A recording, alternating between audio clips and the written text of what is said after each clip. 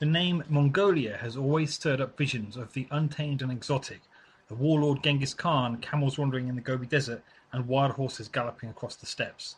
Even today, Mongolia seems like the end of the earth. Outside Ulaanbaatar, you begin to wonder if you haven't stepped into another century, rather than another country. It remains one of the last great adventure destinations in Asia.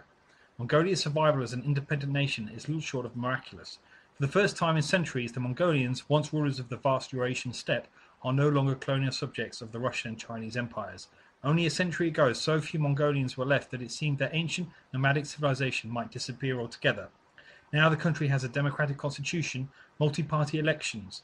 The Mongolian way of life is nomadic and intimately connected with the ways of animals. Despite urbanization, the traditions of the steppes lives on. Even in the cities, most Mongolians continue to live in jur, a large white felt tent that can be moved easily and has a universal layout. The door always faces south. Mongolians have always taken wholeheartedly to Tibetan Buddhism, and the links between Mongolia and Tibet are old and deep. Once in a lifetime, every devout Buddhist Mongolian tries to reach the holy city of Lhasa. The Tibetans, in turn, have relied on various Mongolian tribes to sustain their power. There is so much to explore in the great openness of this pristine environment. The Gobi Desert, the winding Tool River, or the rolling hills of the vast plains. Mongolia, where life goes to be wild.